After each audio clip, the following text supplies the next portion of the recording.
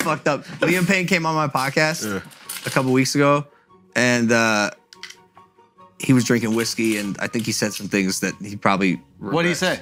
Now, just, you know, the alcohol definitely loosens you up. So he wanted to fight Bieber. He said. He said a lot of stuff. People were upset. I'm not super in the, you know, the 1D world, but people were upset that Liam said that he was basically the founding father of One Direction. That he was the inception, which he very well could have been. But I don't know the interest. He was the inception.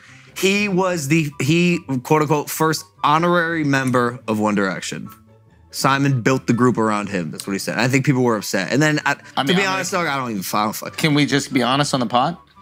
I didn't know that Liam Payne was in One Direction.